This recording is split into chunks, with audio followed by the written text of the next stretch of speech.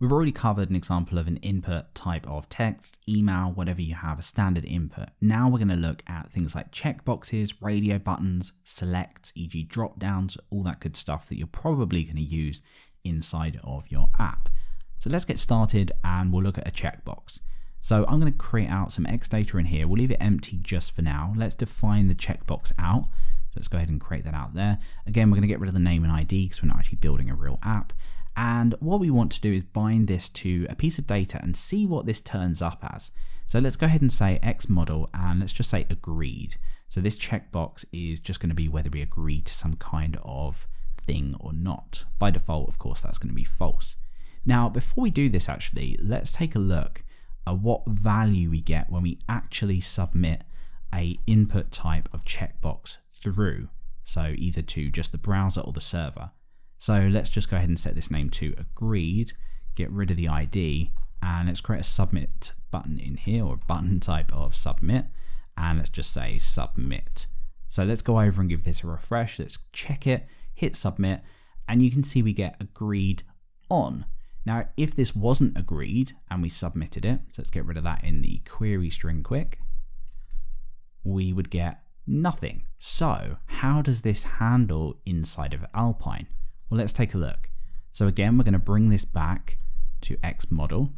We're going to output our X text as agreed, and let's see what this gives us.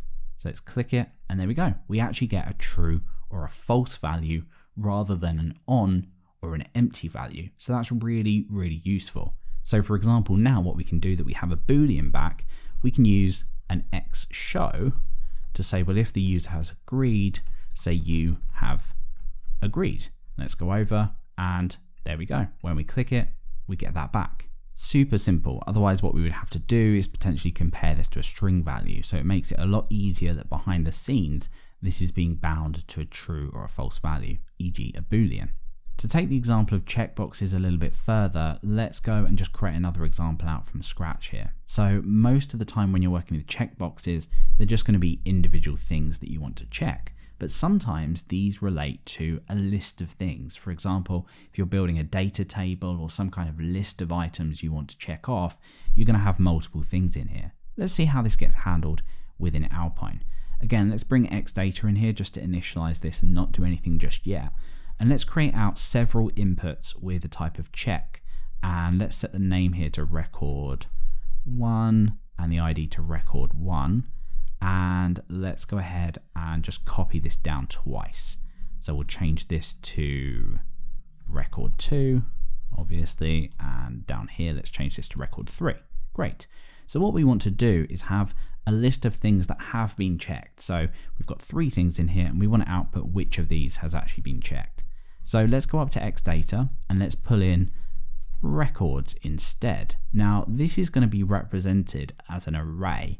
If we have multiple checkboxes in here, we want these to be represented as which ID we have basically selected, or which value we've selected, which we'll get to in just a minute. So let's go ahead and say X text and records.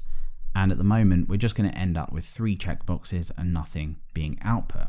But what we can actually do in here is we can bind these and use X model multiple times. So we can bind this to records. We can do exactly the same thing for record 2 and record 3. And then as long as we assign a value to each one of these, so let's go ahead and say value 1, value 2, and value 3, let's just fix that up. What we should now see is each of them being chosen. So for example, if these are a list of users that you want to perform an action on, like delete them or update them, you can now just do multiple of these, make sure this is an array, and then you get back an array of all of the values that have been selected. You don't actually need the name and the ID on here as a unique factor. So if we get rid of these, that's still going to work in exactly the same way. They don't determine how this works, and you can see it still works. So let's kind of dive into this a little bit more and look at a more practical example of this. So let's just say users. Let's just say this was a list of users that we wanted to delete. And this was Alex, this was Billy, and this was Mabel. Let's go over, and it will look a little bit messy at the moment, but that's fine.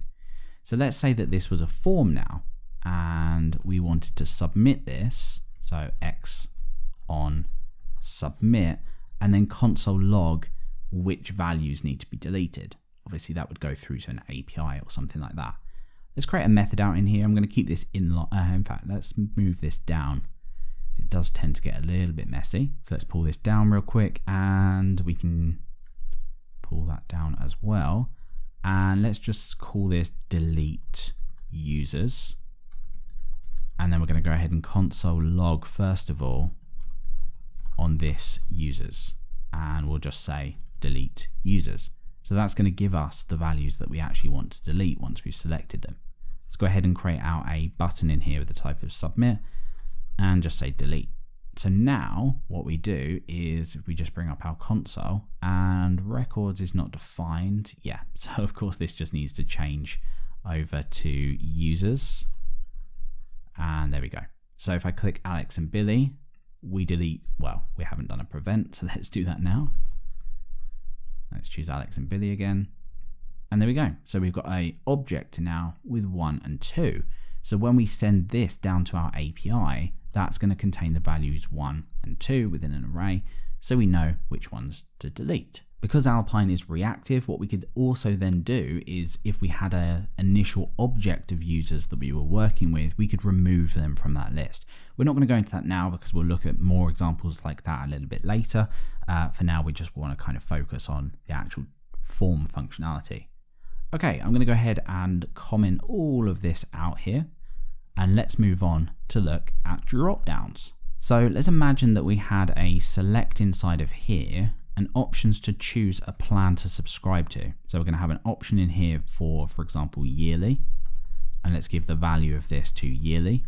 And we also might want a monthly option as well. So again, change this to monthly. Now inside of our select, you pretty much guessed what we need to do. We are just going to go ahead and attach, or we can do this in Xdata. We're just going to go ahead and attach a plan value to either an empty string or a default. Let's change this to an empty string first just to see what happens inside of here. And let's use xModel to hook this up to plan. Selects are pretty simple because they only have one selectable value. This does work with multiple selects as well, but let's take a look at that a little bit later. So now when we choose this, it's just going to work as we would expect. Now let's actually output the value of what we have chosen. So just output plan. At the moment this is nothing, but yet we have a yearly option inside of here.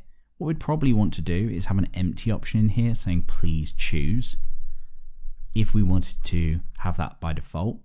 And then when we do select this, you can see we get the value back in here. And of course when you submit this, you can send through the plan to your API or do whatever you want with it.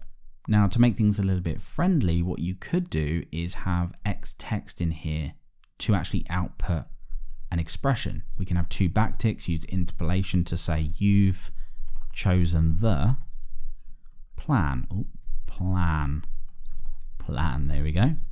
And that doesn't work at the moment, but of course we could fix that up with an X show or an X if. And when we change this, you can see that changes. Now, again, what we could do is attach X show to say, well, if a plan has been selected, show this text.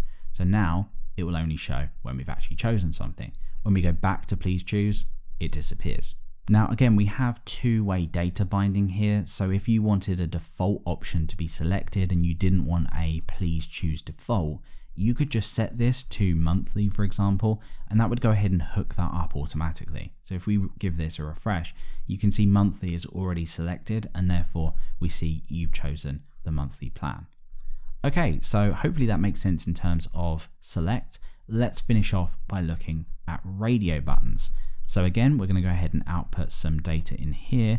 And let's say we're going to work again with plans. So we'll use exactly the same example, but just work with radio buttons, which is perfectly acceptable.